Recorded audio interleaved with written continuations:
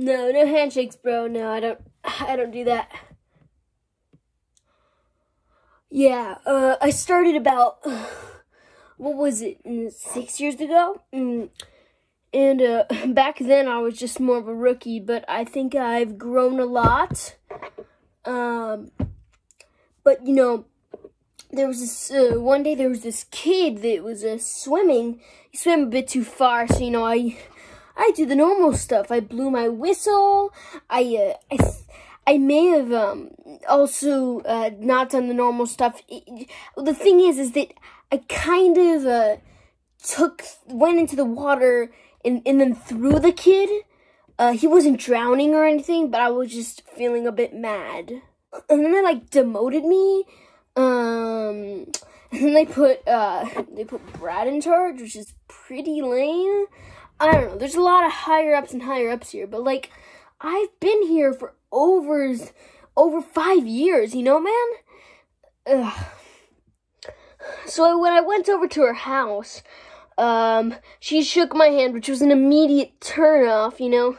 I only do fist bumps. And when I got there, you know, her parents were there waiting for me. And it was pretty strange. And they were all like, "Oh, hi, Ted. Nice to meet you." But, you know, I personally, like, I don't do that stuff. I don't do handshakes. And when I learned her name was Tabitha, I was a bit turned off. Like, see, the thing is that, like, there's cool teen names. Tad, Terry. There's a lot of them.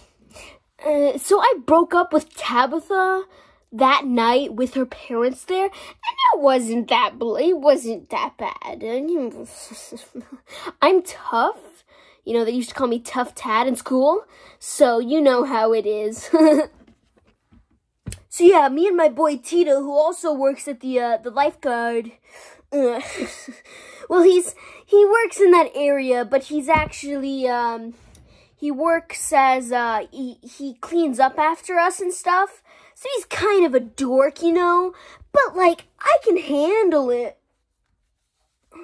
Anyways, while we were looking for girls, the executives of the show told us we had to date, or at least try to date, the people they would put on for us. Like, no thank you. I don't want another Tabitha situation here.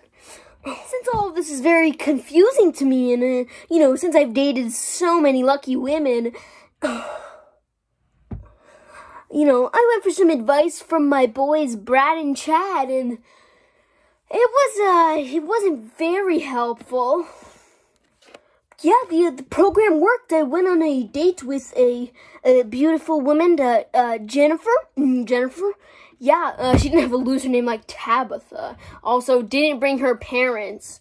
We hit it off immediately, and in a few days, we should be deciding whether or not she's going to be my fiancé or not, so it's going pretty great.